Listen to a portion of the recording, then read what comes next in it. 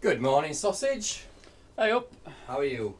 Yeah, pretty good. It's a little bit colder today than the last few. It's a bit of a drop off from the pleasant sunshine we had the other day on that ride. Well, this is exactly why I've put you to work doing some scrubbing. What are you doing there, sir? I am pleasuring the bike with some lubrication and a bit of old cloth. Specifically though, the mating surface for the manifold that was repaired the other day needs to sit on this section of the engine, and there's all sorts of old gubbins in the way that's going to ruin that seal. So, bit of scrub, get it clean and fresh.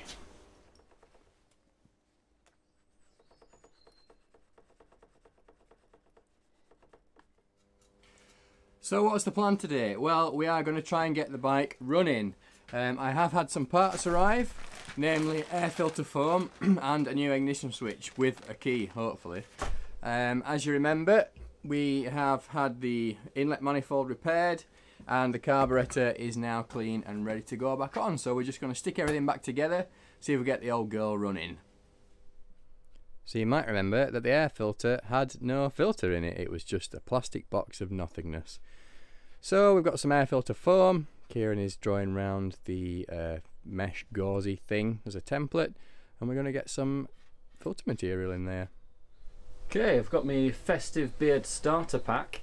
What we're going to do is bang some oil on that. Well, oil in this bag, throw the filter in and give it a good smush around, and then throw it back in the filter.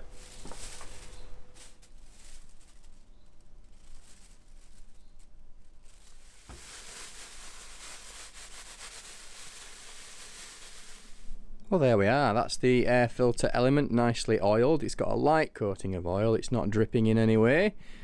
It's just enough to help catch any particles that go into the air filter. So we're going to put that back together and move on.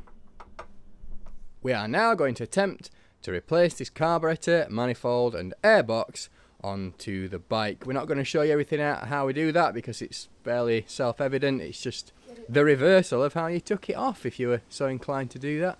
And so we'll come back to you in a bit. Inserting carburetor.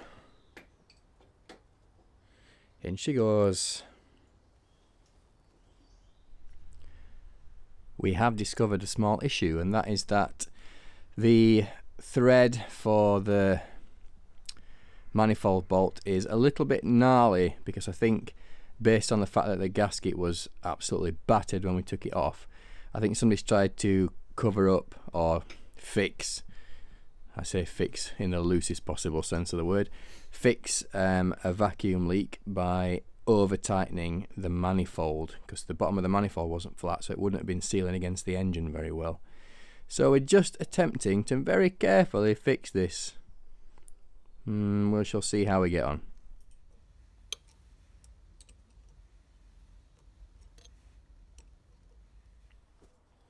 So we've got the carb back on, and we're just putting the old cables on for now. They will be being replaced at some point, but we'll cope with these as it is.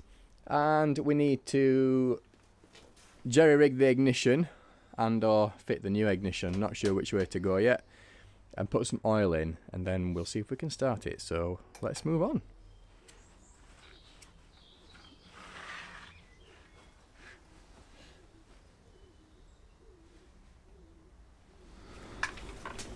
Next stage, obviously we need to get some power to the bike in some fashion, and obviously the key is not the key for the bike, we have discovered, so we're looking at swapping that out with the new one that got delivered today. And to do that, we're taking some of this fairing business off by these bolts. Hopefully it's just those two, but we are discovering as we go along. We can see if we maybe pop the lid. Oh. There's a badger! Here she is, look, as ever. You brought us a tool. What you brought me? Can I use that stick on here?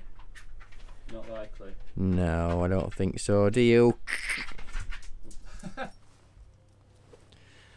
So we've just been having a look at the ignition switch, which, if you remember, had, we suspect, the wrong key, or it might just be broken. But either way, it's not working, and we bought a replacement. The replacement came with different connectors on it. It came with this straight up and down 3-pin rather than the square one that was on the bike. So we've just had to remove that and switch it over to the other one. But we think we've got it plugged in now. So what we're going to do, we're going to turn the ignition on and see if we've got a spark.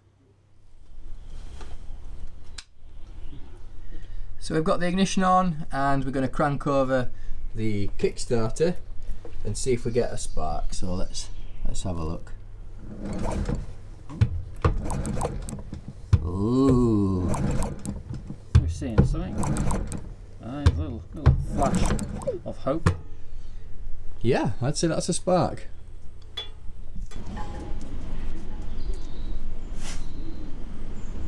So which of the fleet has offered itself as sacrifice for the cause?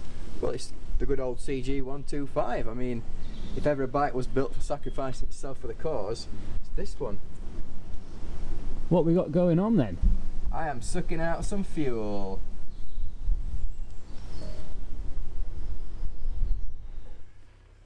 Right, well, everything's back together. We're at an exciting point. We're going to try and start it. We've got a spark.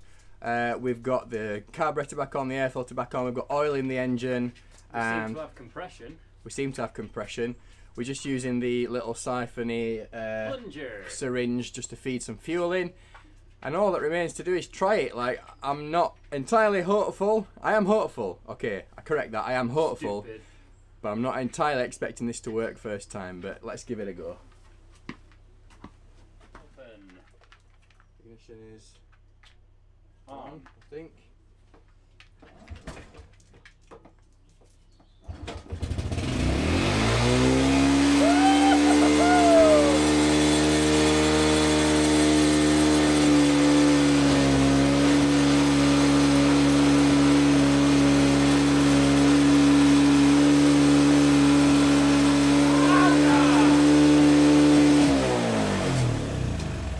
Kill that. First time. Second kick, first attempt. I think that is what you call running. Woo!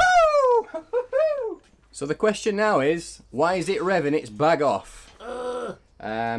Obviously we've sort of rebuilt this carburetor, so we don't know what the settings were before, if they were correct or not. We just put it back how it was. There could also be an air leak. We're not entirely sure yet, so we're going to investigate the high revving situation. Otherwise though, good news, it does run. Bonus. Well, it's that time again. It's time to go to work. Earn the pennies. Unfortunately, she is still revving her nuts off, and we're not sure why. It's one of those things, isn't it? Like, there are so many things that could cause that to happen. Twist there, thing there, missing bit there.